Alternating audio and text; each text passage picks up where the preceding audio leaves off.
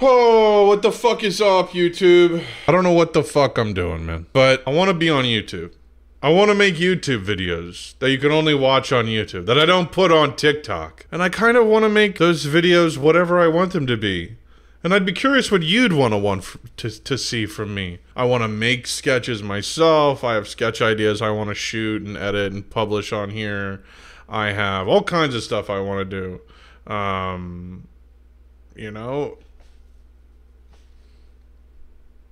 Oh, I just realized. Yeah, sorry about that.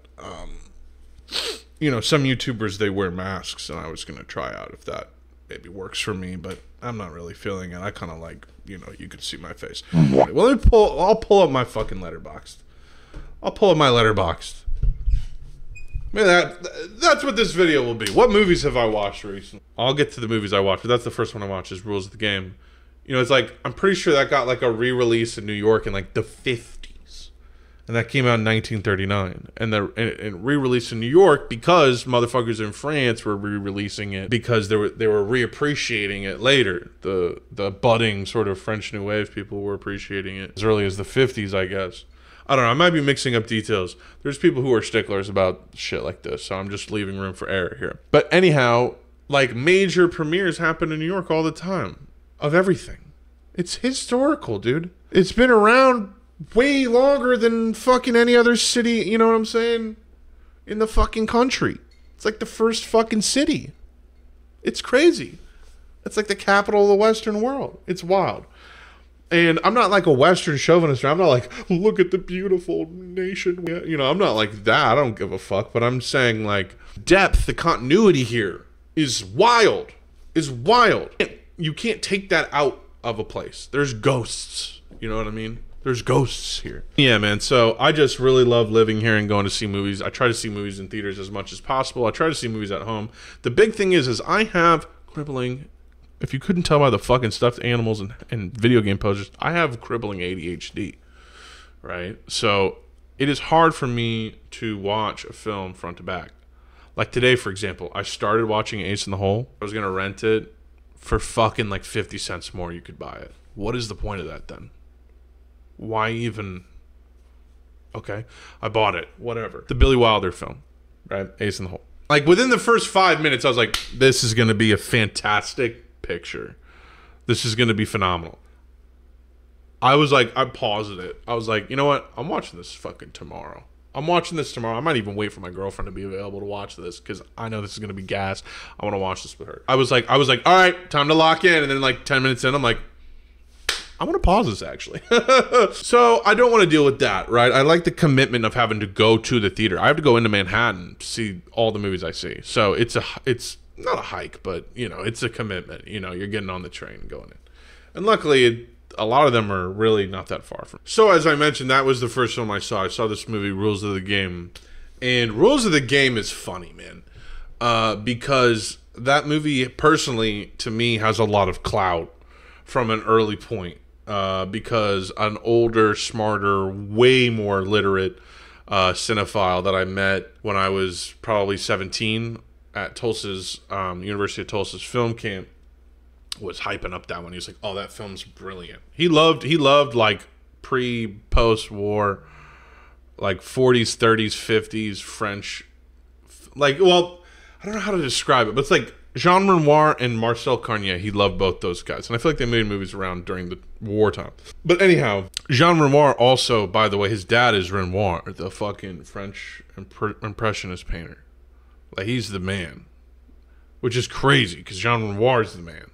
You know, this movie had, like I said, a clout. It was like, oh, this is one of the best movies fucking ever. And I have already seen it. I saw it like probably when I was 18. But I really hadn't seen it since then. And I feel like no matter what, the more films you watch and the older you get, and I mean, if you personally like think often and really like think deeply about cinema a lot, like no matter what, if you haven't seen a film in 10 years and you come back to that shit, you're going to have new insights or just feelings about it. And It did feel like I was watching it for the first time. I definitely didn't appreciate it. The second time I watched Citizen Kane is when it fucking really dug deep as one of my favorite films.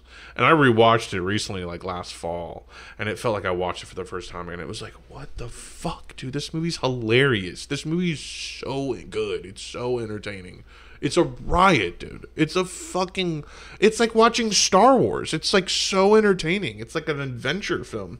So coming back to this one, I was very excited. And I was like reading about it on the way there. And yeah, it came out in 1939 and it was shit on.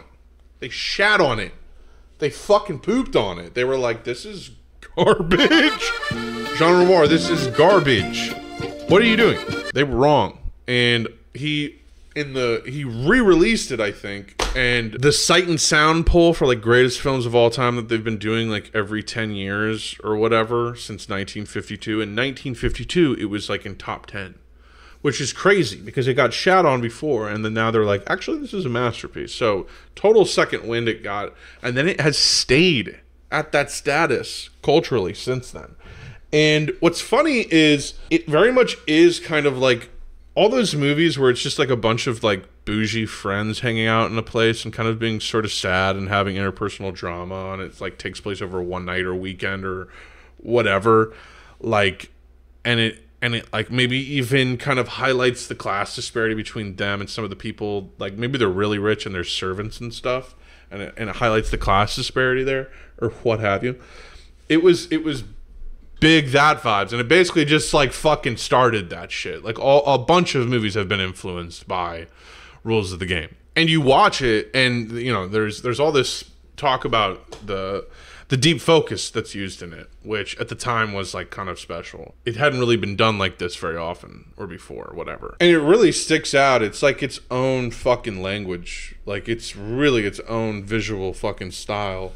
And the cinematography is really well done too. It's like writing, you know what I mean? Coverage and photography and film making, in my opinion, is just like writing. You are telling a story. You are placing blocks of a story together with hopes that it assembles into a coherent thing. God damn it, visually Jean Renoir is a good writer. Like these long hallway shots, these sort of cuts between different groups of people in different, all these different spaces of this like chateau. You know, the cinematography with the animals matching the cinematography of the tragedy at the end. I don't know what else to say. It looks fucking sick, dude. If I could describe it one way, like it would be not healthy. Sick. Ill. Anyhow, sometimes you really just gotta, about a film, you really just gotta go, yo, the vibes are just fire. Like, I really don't know what to tell you. Like, the vibes are fire.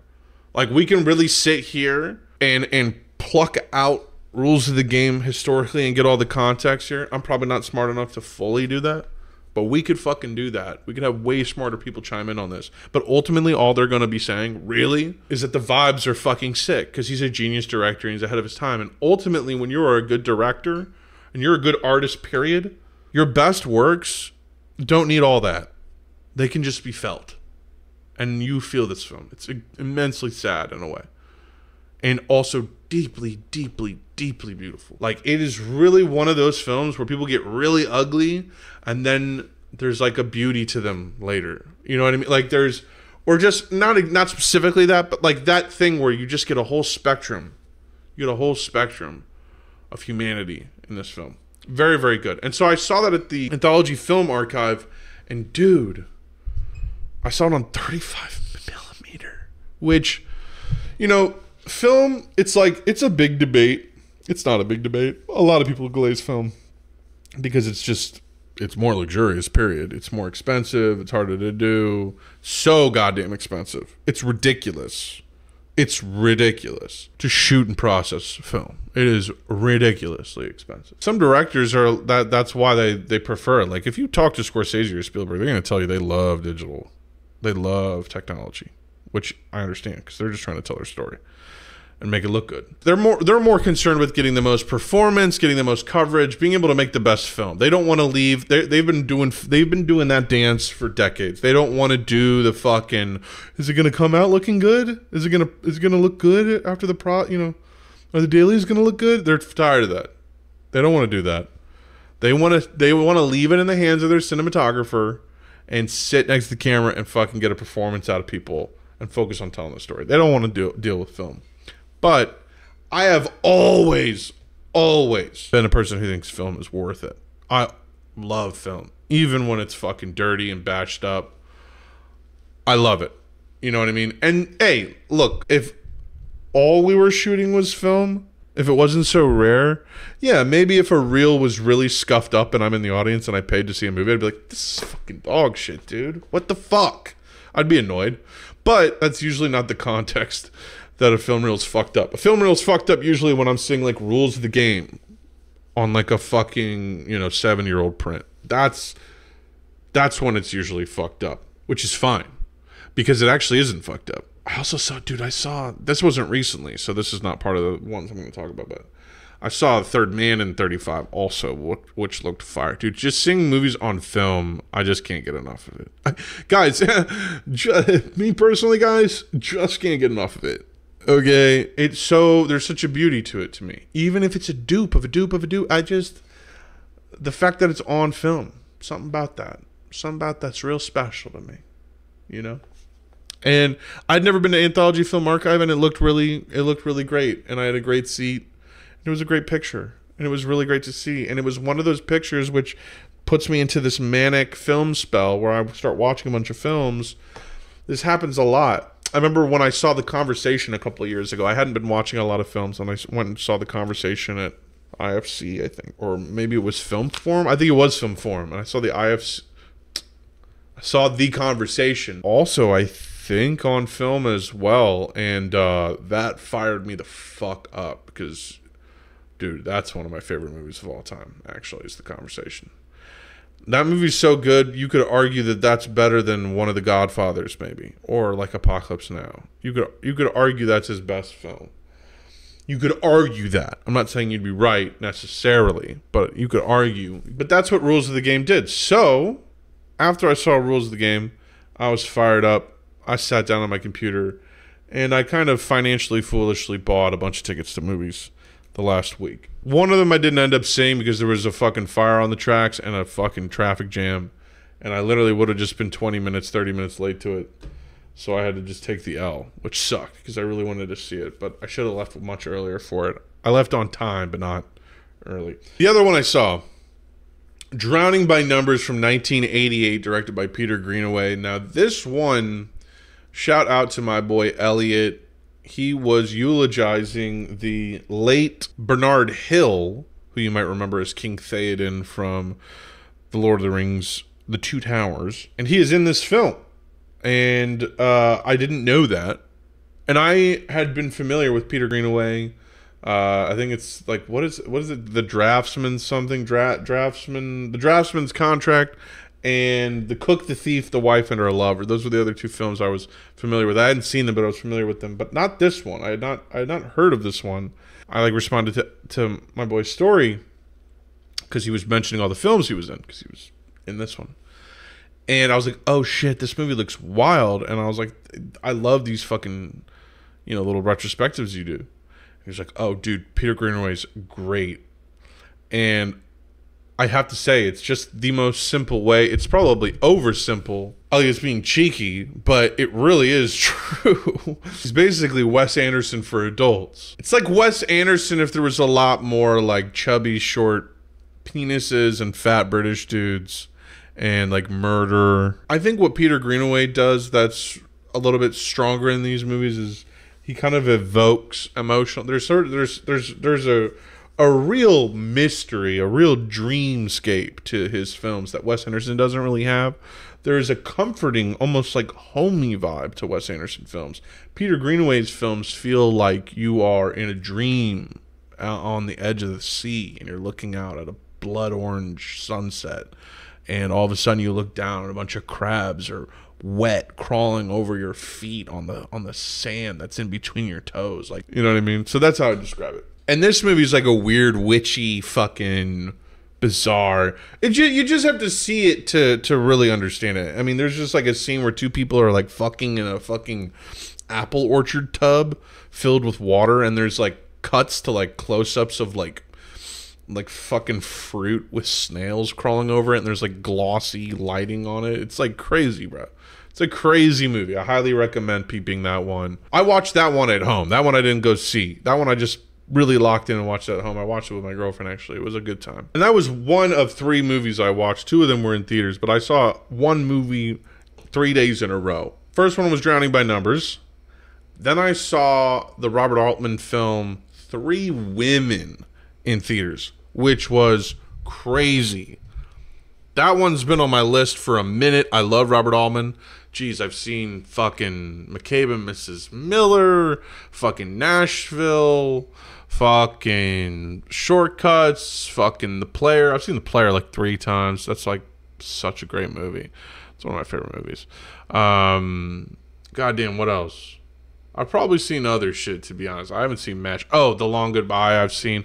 But I hadn't seen 3 Women, and just incredible.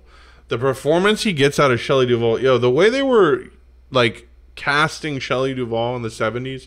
It's so interesting how you'd think she has this, like, weird, airy quality that almost sounds like a TV actress. It doesn't sound real in a way, but yet she's able to get these performances in these really psychologically intense and realistic films such as The Shining and also this, that it's just like, wow. It's wild that they saw this in her. And it's true. She really is I think she's great. Like the fucking like just silence she's able to bring to it. And just her glares and her little glances. And I know that's funny to say 'cause she's talking throughout the whole fucking movie, but just like her little moments, her little beats, her acting, like her performance, there's something really deep going on there. Because she's just able to.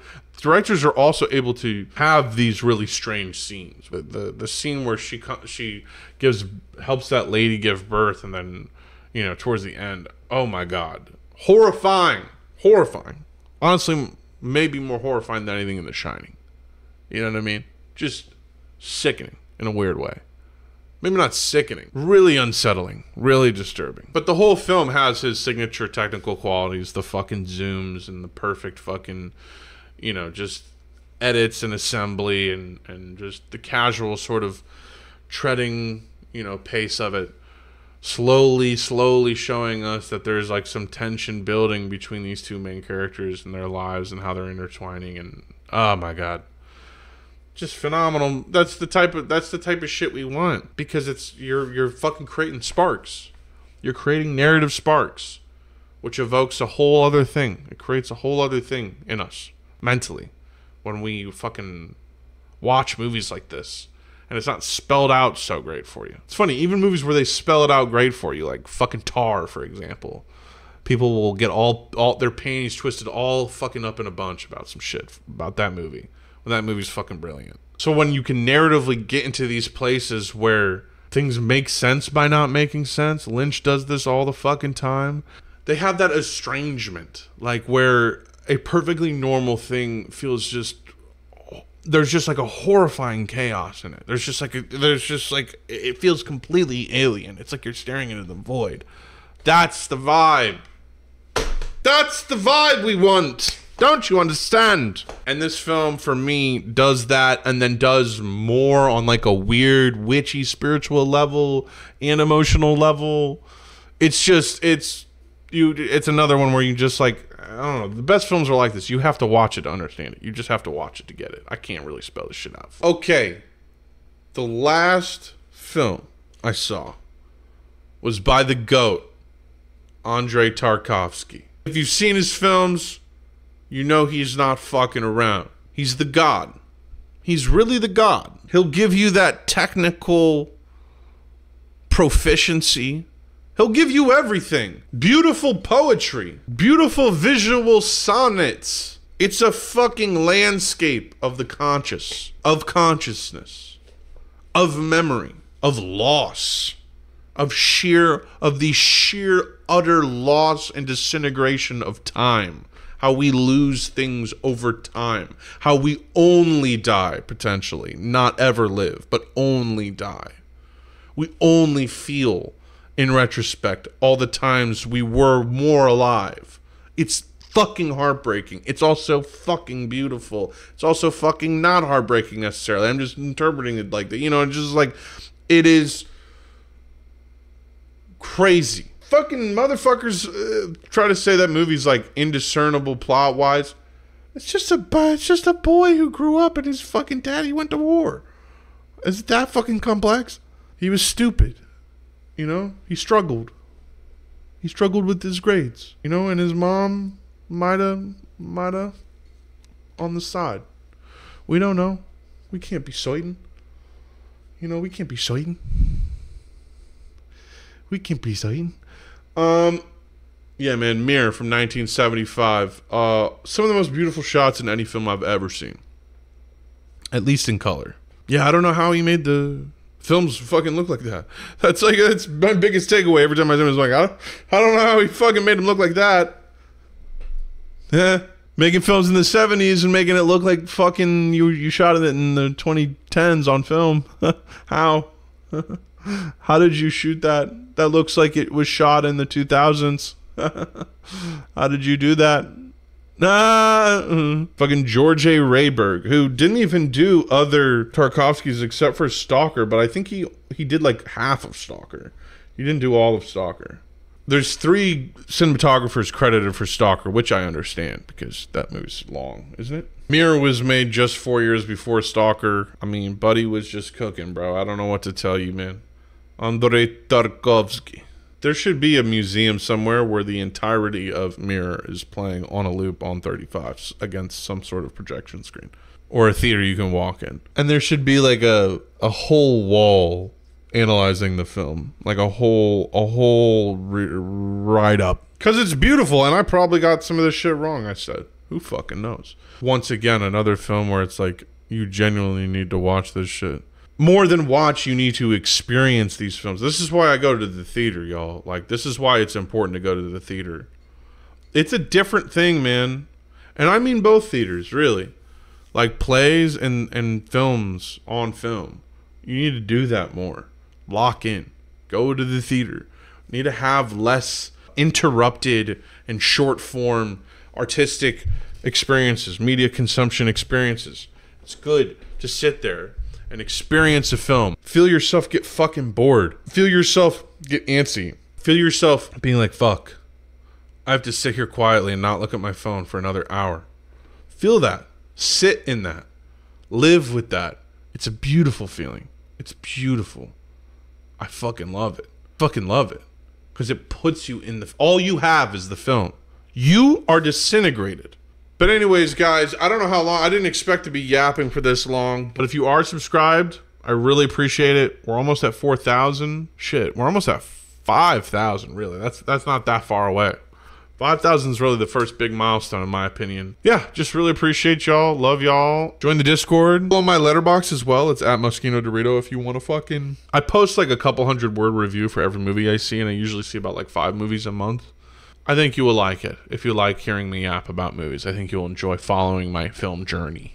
I also have merch, which is... There's a link in my bio for merch, and also... I have a 20% off code for Ewin Gaming Chairs. Peep those also. For now, guys, it was a fucking beauty. I hope you guys enjoyed it. I hope you guys enjoyed the fucking YouTube video. But I'll see you fucking next week, alright? Love you guys.